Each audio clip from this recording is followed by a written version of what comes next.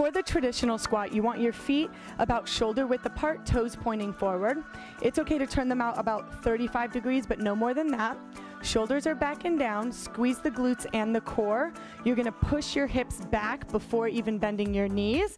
The booty is behind you, your knees are over your heels or your midfoot. Make sure you're nice and light in the toes, shoulders are back and down. Drive through the heels, squeeze the glutes. Inhale as you go down, exhale as you drive up. Make sure the knees don't cave in at all during the move and you're consistently squeezing the core.